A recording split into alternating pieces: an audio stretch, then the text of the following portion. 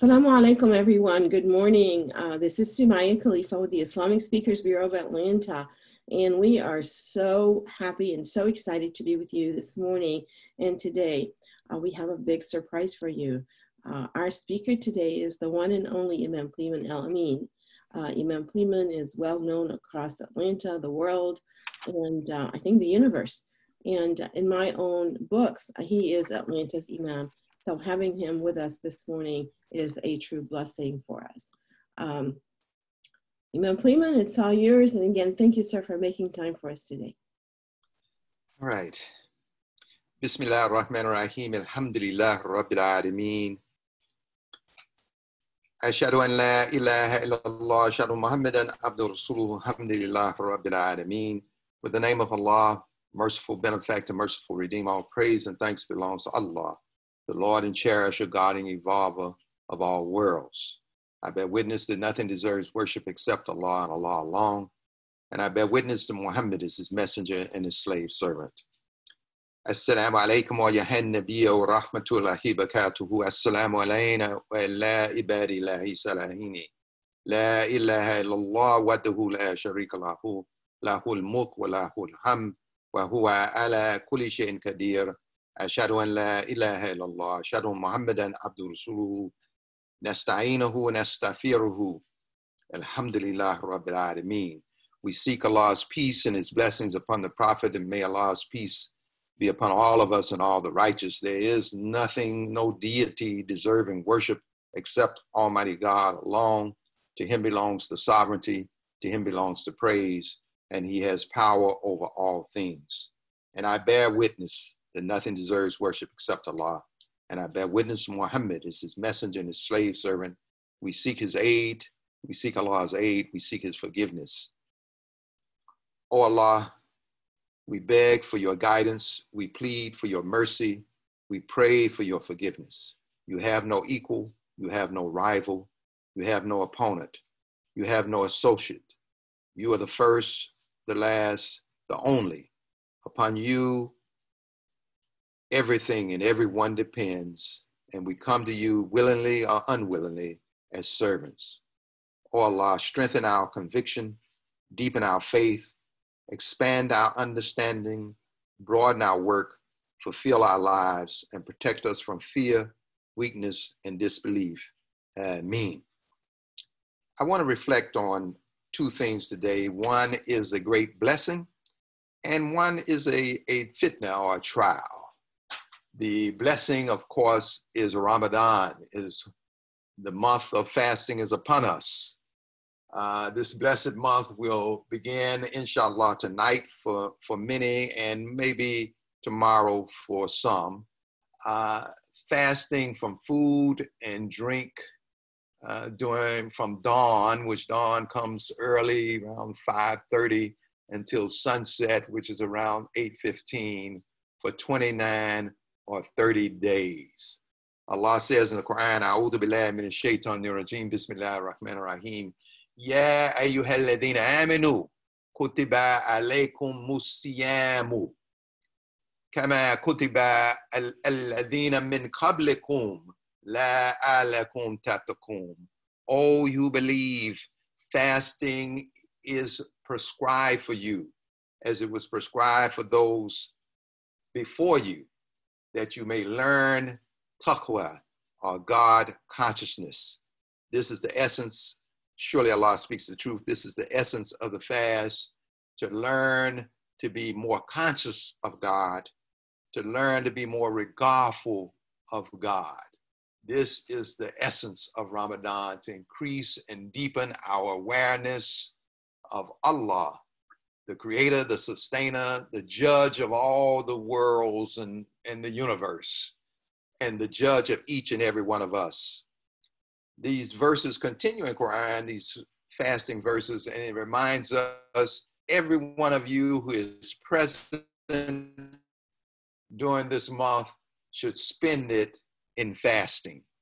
And this is the segue into the trial, or the fitna. We said a blessing and a fitna. This is the segue into that when we think of the coronavirus. We are all homebound, sheltering at home, maintaining social distancing to protect ourselves, to protect our families, to protect our friends and our community, to protect our society.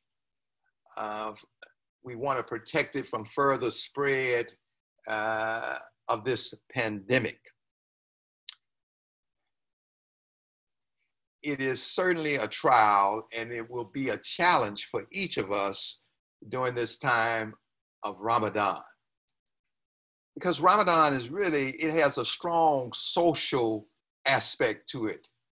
The communal prayers, the communal meals, the congregational nighttime ta'awiyah prayers, the sitting together and reciting Quran, sitting together and discussing the deep meanings of the faith, thicker, remembering Allah in circles and groups, most of which will be scaled down this year because of the virus, and some of it will not even happen. But the fast will remain intact because the fast is between you and Allah, between me and Almighty God, between every individual and the Lord and cherish of all the worlds.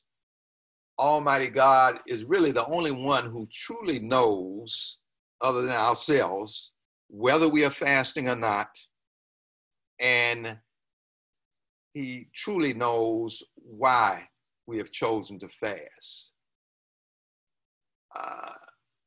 God inspired our prophet, prayers and peace be upon him, to relate words that he said from an ayat Qudsi. God says, fasting is mine, and it is I who will reward the believer for it. For the keeper of the fast abstains from food and drink for my pleasure, God says. And Allah reveals in the Quran, when my servants ask concerning me, tell them I am Qarib, I am near. I listen to the prayer of every suppliant when they call on me, so let them listen to my call and believe in me that they may be guided on the right path. Let me offer two verses from Quran that relate to this trial of the coronavirus that is upon us. First, Allah subhanahu wa ta'ala, highly glorified as he, says in Surah Anfal, the 8th Surah, 25th verse, be regardful of Allah and be regardful of the trial which affects more than those who do wrong. Be regardful of fitna, or trials that affect more than those who do wrong. A lot of times we think we can understand why difficulties come to bad people, but God says be regardful of fitna, trials that come and affect more than just bad people. And secondly, in Quran it says, no, this is in the Surah Taghabun, the 64th Surah of Quran, 11th verse, no kind of calamity can occur except by the permission of Allah. And if anyone believes in Allah, Allah guides his or her heart aright, for Allah knows all things. Dear believers, dear Muslims, dear people, let us trust God, let us trust Allah, and utilize this time of social distancing in the midst of Ramadan to strengthen and deepen our consciousness and our regardfulness of Allah, and to cultivate a deeper awareness of our own selves and souls. Let us utilize this opportunity of the month of Ramadan to live above and beyond the trials, the tests, and the difficulties of the immediate day-to-day circumstances. The great El-Ghazali cautioned us. He said, he or she who gets up at dawn, and we'll be getting up at dawn an hour and 20 minutes before the sunrise during the month of Ramadan to eat our suhoor, a small meal. Ghazali said, he or she who gets up at dawn with the world as the object of their thoughts is not God-fearing or God-conscious. And that person will develop 4 attributes. 1, anxiety that has no end.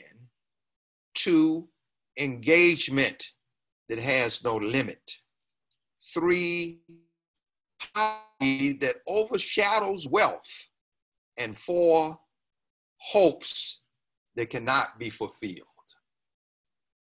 Allah subhanahu wa ta'ala, highly glorified, as he says in Quran, with every difficulty comes relief. Surely with every difficulty comes relief. And our prophet, prayers and peace be upon him, said of Ramadan, it is a month that its beginning is mercy, its middle part is forgiveness, and its last part is freedom from the fires of hell. He said, when the month of Ramadan arrives, the gates of paradise are flung open, while the gates of hell are chained closed. And a caller cries out, "Oh, you who seek good, come forward. And you who desire wrong, get back." Dear believers, may each of us be of those who come forward. And I close offering this dua. Oh Allah, guide us among those whom you have guided aright. Preserve us among those whom you have preserved. Take us for friends among those whom you have befriended. Oh Allah, lead us from fear to trust, from despair to hope, from falsehood to truth, from ignorance to enlightenment. Deepen our taqwa, strengthen our iman, expand our ibadah, broaden our involvement, soften our hearts, engage our minds, and fulfill our souls.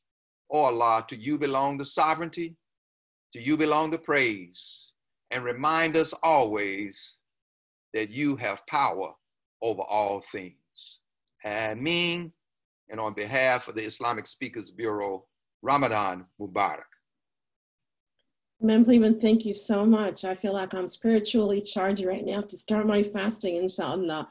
Thank you so much for joining us today. Thank you for your magnificent du'as, the reminders about Ramadan, the reminders about the blessings and the trials we're in and how we need to take advantage of them. Thank you to all our viewers. We wish all who are celebrating Ramadan a very blessed month, inshallah.